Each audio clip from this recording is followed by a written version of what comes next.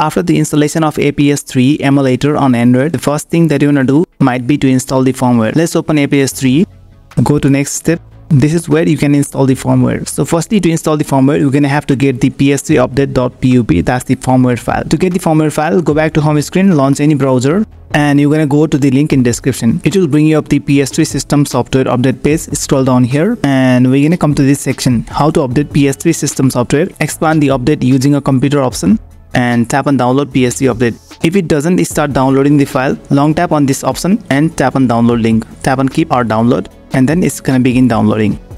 Once the file is downloaded, go back to aPS3e, next step, and then tap on select firmware. Go to your downloads folder, find the file that we just download here, this one, ps3 update.pub. Wait for the installation of firmware.